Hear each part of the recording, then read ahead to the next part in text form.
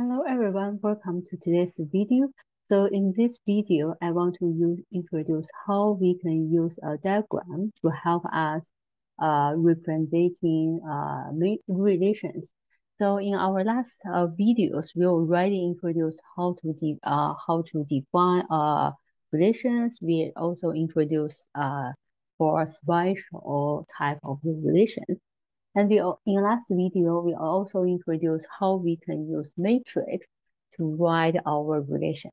So in this one, I will explain how we can use a graph to write or to give the definition of a relation. So here for this graph, we need to use a direct graph to do it. So a direct graph or diagram, which is actually consists of several nodes or the vertices, we generally denote this as a side of V, and also with some edges or the arcs, so which is actually is a part of the elements of in our nodes V. So we denote this side as E. And then for here, for each of the edge is from node A to node B. So we will call the first one as our initial vertex and the second as the terminal node. So this is our terminology for the direct graph. And of course, if there is an edge actually come from the node A from itself, then we will call this as a loop because in the graph, it looks really like a circle here.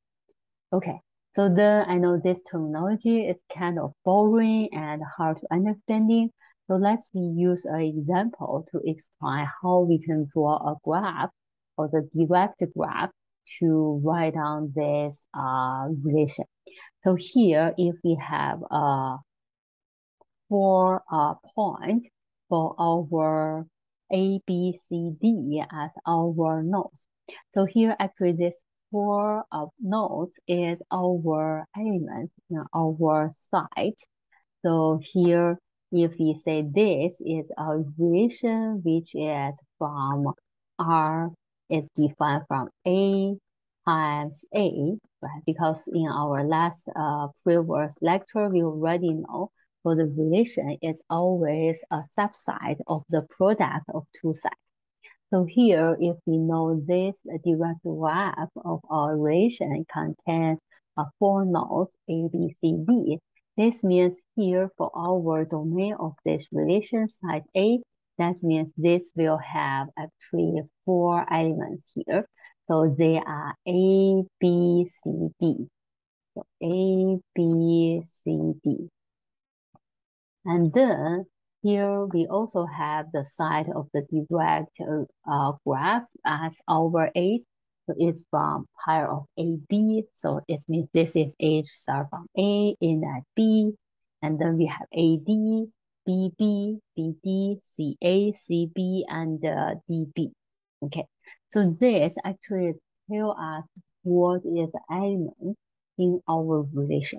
So if we have all of the edge like this, so that means now what is the element in our relation? It's actually this part of the elements. So here, if we have all of this, so we know the side of this actually is our definition for this relation. Okay, so now let's try to draw the direct graph for this relation. So the first thing is let's give the position of these 4 nodes here, A, B, C, D. Let's say this is my A here, and then we will have our B and also C and D. So here, this is my A. So let me draw this, maybe use a point here. Okay, so this is my A, this is my side A, and then this is my side B, this is my C, this is my D. Okay, so then of course, if you want to change the position of A, B, C, D, for example, you say, okay, B is not on the right of A, B is on the maybe other under A, this is totally fine. So it's just it just means your graph maybe are not exactly same with me, but then the relation should say. So the relation means now we should have a row from A directly to our B, right? So this is should be exact same. Although maybe the position of A, B point or the node is different, but this row should always from A, start from A and goes to B. And then we also in the relation we have AB, so there should be a row from A goes to B. And the next is BB. So for BB, it means this should start from B and also go back to B. So what we will have something look like a circle. Okay? And then the next is B to D. So it means start from B goes to D. And the next is CA. So it start from C goes to A. And the next is CB. So it's from C goes to B.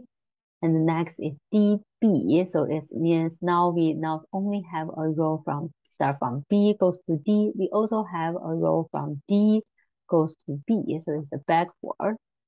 Okay. So now this is our graph of direct graph of this relation. This relation contains 8 elements, so which is AB, AD, BB, BD, CA, CB, and DB. And also, actually, this 8 elements is also our age of this direct graph. Okay, so far so good.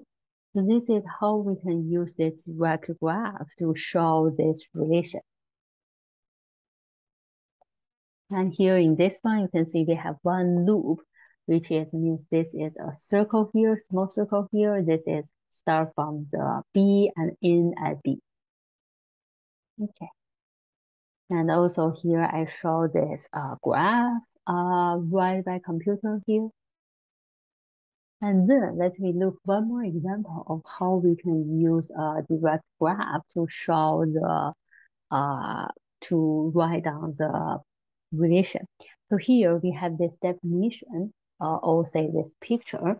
So this is a direct graph with 4 nodes, 1, 2, 3, and 4.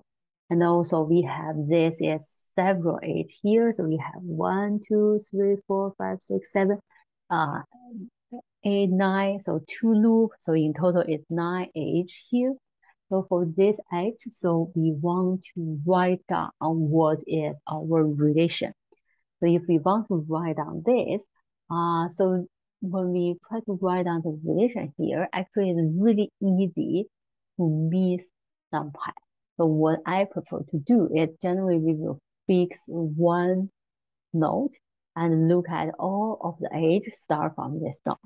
And if we find all of them, we move to the next node. And then again, we look at all of the edge, or say a row start from this node. And after we write all of them, we move to the next node. So for here, let's start with the node 1. Okay. So here, let's first start from node 1. So how many rows start from this one? We have 1, which is start from 1 and goes to 4. And then we have another one, which is start from 1, goes to 3. And is there any other row here? So yeah, so here we have 3 another row, but it's not start from the node 1. It's in and node 1. So here we just look at these 2. So for these 2 rows start from the number 1 or node 1. So if this is 1, 3, and also 1, 4. Okay.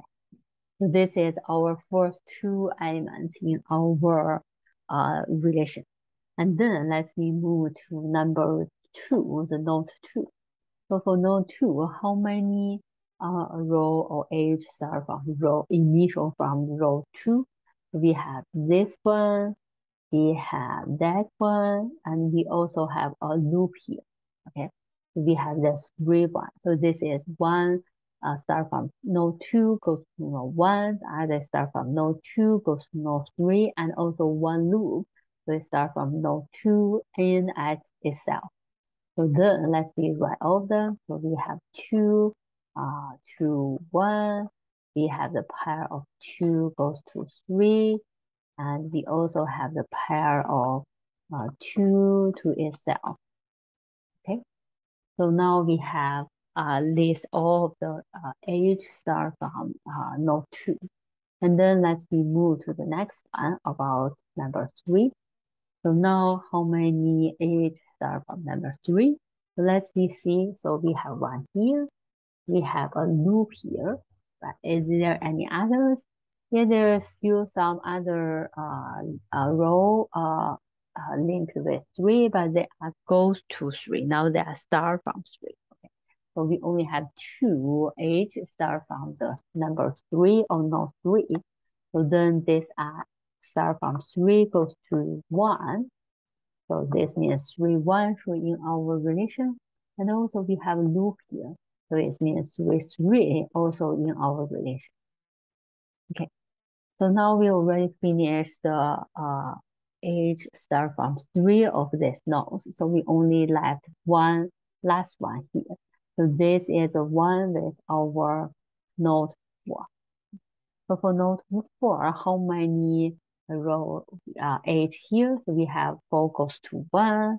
We have 4 goes to 3. So then if we want to include this 2, so it means 4, 1 should in our relation, and also 4, 3 should also in our relation. Okay. So now let's count how many in total, how many elements in our relation. We have 1, 2, 3, 4, 5, 6, 7, 8, 9. In total, we have 9 of them. And also how many age we have in the direct graph. We have also 9 here. So now we know, okay, we get all of these elements in our relation. Okay, so far so good. So this is how we can get the definition of all of the elements of the relation from a direct graph here. Okay, so now we already understand how we can, if we have a definition of a relation, how we can write it corresponding direct graph. And also we understand if we already have this direct graph, then how we can find the all elements in this relation. So similar with our learning of how to use matrix to representing the relation, now we need to look if we have the graph or the direct graph of this relation, how we can find some property of this relation. Is there some special relation? Is this reflexive relation, symmetry relation, anti-symmetry relation, or transitive relation?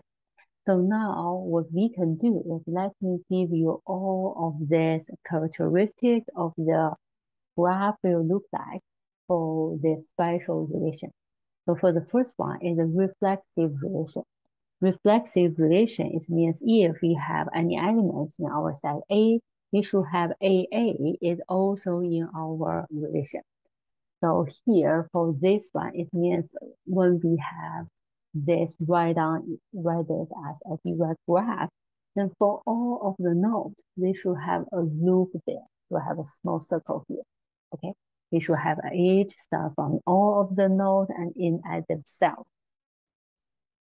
Okay, and then for the symmetric relation, it means if we have a B in this relation, then BA should also in the relation. So now what's meaning for AB in the relation? It means there should be an edge or a row start from A and end at B. And then for our symmetry relation, it means the opposite direction of the direct row should also be there. That means edge from AB, there should also have a edge from BA. So for anti-symmetry relation, means if we have the elements AB in the relation, then BA should not in the relation. So that means if here, what we know is means if there is the edge direct from A goes to B, then there shouldn't have a backward edge here. So that means if we have a B, have a row from start from A goes to B, then we shouldn't have a row start from B goes to A. And the last one is transitive relation. So for transitive relation, it means if we have AB in the relation, BC in the relation, then we should also have a AC in the relation. Okay. So now what we can find in the direct graph, it means if there is an edge start from AB, and they also have an edge start from BC, then we should find they also have an edge start directly from A and directly go to the C. So they didn't have any middle point or middle node here. We should directly have a row start from A and goes to C. Okay, so this is how we can use our graph, direct graph, to find this spatial relation. So hopefully this is clear for everyone. And this is end of this video. And thank you for your attention and see you in next video.